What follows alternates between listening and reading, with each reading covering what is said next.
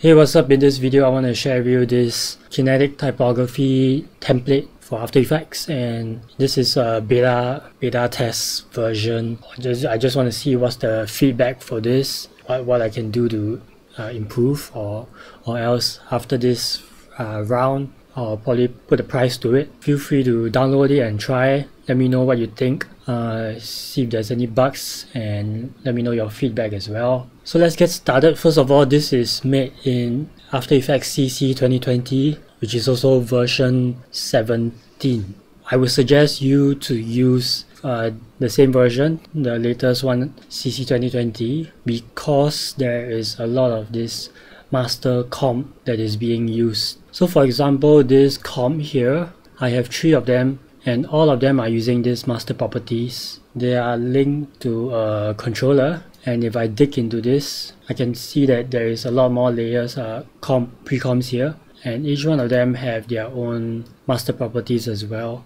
So I'm not sure whether it will work the same way in the older versions. So if you are using an older version, please let me know whether it works just as well or there's any bugs. I will downsave it for the older versions, but I'm quite sure that the compatibility for these master properties will not be the same lah. The concept for all this is to be a vertical video suitable more for social media. Most of these settings should be able to help you loop in a 10-second timeline. If not, it might be because of the too many changes to the motion tile. I would say that will interfere with the looping. Okay, so ideally, just want to change the text, find a suitable size preset, change a bit of the settings to adjust the sizing and the padding, things like that. And if you want to change the font, you have to change it at the source comp. So let me show you how it works. Okay, so you can see under the project folder, we have a presets folder, and all these presets are organized into different folders of each set. So other than the first set, cylinder mix set, the rest are fairly standard in the way it is created and organized. We have these 5 different ways that this type is animated. So let me just open all of this and just briefly go through. Words wiggle X scale. This one I need 2 words. There will be a wiggle component to this, which you can edit it in this text precomp controller here, or the wiggle amplitude, frequency, the clamp minimum and maximum of the wiggle. The 2 words will wiggle and then it will loop. In this second one, we have static. So static has no movement at all. The next one, we have letters wiggle X scale. So for this one, every letter will be wiggling about in terms of the X scale. So as you can see here, L is long, wider, E is narrower.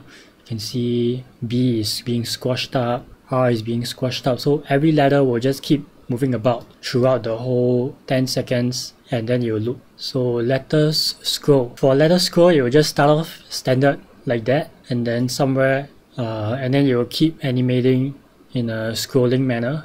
The letters will animate up and down in a randomized manner, and then at the end you'll come back to normal again. Okay, for this one we have keyframe 2 words scale. The size of the 2 words here, so this one has to have 2 words, so the size of the 2 words will change based on how you keyframe this animation here, and then you will ping pong. I set it at 2.5 seconds here, and then you can see that over here is at 30 is the size. So 100, 30 is the size of the first word. So you can see at about 100, both sides should be about the same here. 99, both sides should be about the same, and then I set this one to about 500. So every word combination will be slightly different, so you have to adjust accordingly. Okay, so there are many variants. So I need to go through about the variants as well. So let me take a look at the first preset here. Each of these preset, there is a control. So if there is a control for this, I have the cylinder selector. So this is number 3, means I'm selecting the third one here. So I've pre-made a few, and then under text precomp controller, can select the layer selector. So this layer selector is inside the comp itself, and then there are 15 types of sizes. So the reason why this is set up this way is because depending on your text size, it's going to make it very scale differently. So for example, I'm changing my text now. So I change the text to bigger, better. It takes up a longer space here. So I will need to go into my text Precomp and look for a suitable layer with the right amount of sizing. And yeah, so for example, layer 9 is slightly wider. So maybe I can use this. So for every little comp, it's you have to take a look and see which is the one that you want to control and change. CC cylinder controller is gonna adjust all of these for everything here. Because of how this is set up, I'm referencing the index of the layer.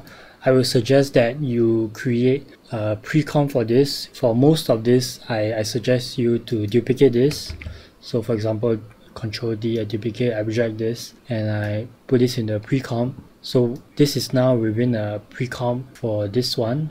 Just rename it to something that is suitable for you, maybe by date, and then you can add on more stuff on top of it. Because, let me undo this. Because if you come here and then you sort of, let's say you want to add another text on top of this, and then it kind of adds to the layer, right? This text layer interferes with the index of the layer, and then you're gonna be referencing one layer down. Instead of this referencing layer, the third comp, it's gonna be referencing the second comp. Yeah, that's how this works. So I suggest you to pre-comp this once you get what you want. Okay, how do we change the text? So I'm here in one of the comps here. If you want to change this, double click on the marker command, on the marker to change the command, and you can change the text here. Let's say I change it to this, and then it's gonna update. So you can see that different text length will affect it differently.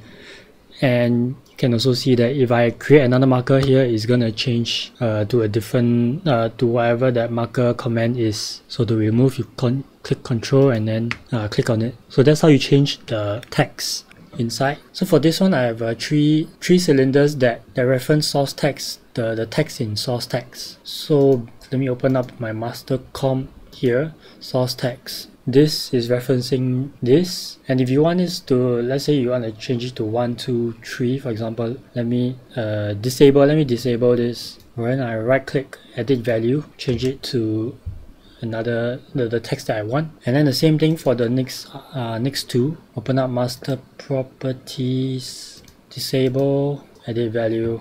Let's say this is 1. So you can see that it is a bit oversized. You can change that later. Let me just change this source text as well. Disable, right click, edit value, 3. So you can see that because all these are different text width, sizes kind of thing, character length, it looks different. So that's something that is part of this, unless you want to fine tune every single one and change the layer select. Under the layer selector, you change it individually. If not, let's come to text precomp controller here, and then just select something else and then find one that fits. So yeah, this one looks good actually. So layer 3 looks good. So what this actually does is that it comes into here, this layer, the main comp, the source comp, it reads layer 3, which is 480 by 270, and looking for this size. So that's what is happening. Change the font, you need to go into the source text and press tab and go all the way to the right. Find the source text and then click here, click the source and then change the font. So you won't have to do it for every single one. So under the source text folder, if you, let's say we just open this one, you just only need to select the ones that are visible. The one that is not visible won't be seen anyway. So just select the ones that are visible and then change the font. You shouldn't need to change the size, because the size should kind of auto scale on its own to kind of fit the comp. So for example, this one has a lot also. Just highlight, select everything, just change the font to something that you want, and then it's going to affect everything. So maybe you want to use everything, and then you just go through all these and then change the font to something that you want, and from then on the whole project will be able to use your font that you change it to. I recommend to use this all caps here, because it makes everything more consistent for certain types, for certain designs. I would say Okay, so for example, this particular design is a text wiggle X scale. What this means is that each and every letter is scaling up and down, scaling in size in the X scale. So the letters are fixed in this kind of a box, and if some of the letters are small, right, they will actually shift and then the alignment will be off. So generally I would say it's better to keep it all caps. If you want, you can try and see how it works for you. Tell me what you think of this, whether it's too complicated or there are some bugs or things like that. Your feedback will be very much appreciated. So now let me just jump into each and every one of these design and sets and then kind of explain what they actually look like. So first one, we have this cylinder look here. This one, because this set has everything, so you're gonna have to toggle between 1 to 15 of this on the text Precomp controller here. So there are a lot of different sizes that you can try. Or for CC cylinder controller here, you'll be able to control the rotation speed. The cylinder, you'll be able to control the rendering, so the position as well, but the rotation is different for each one of these, so it's not linked to it. The light you can control for everything, the shading can control for everything. You can change the rotation order as well, and it will affect everyone. Okay, so the second one here, we have a twisted cylinder.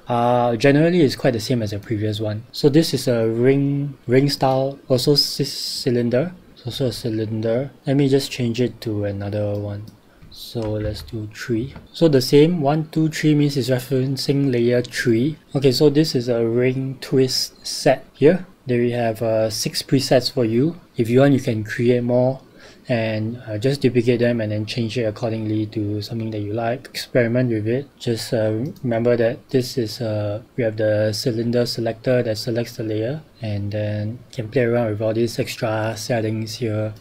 And then there's a motion tile setting as well. You can go ahead and play with it. I don't want to go so much into detail. This slot here, this slot is a preset cylinder, so it's just 3 different cylinders here. They are controlled by transform controller, so you can use this to adjust everything, all 3 of these cylinders together like that.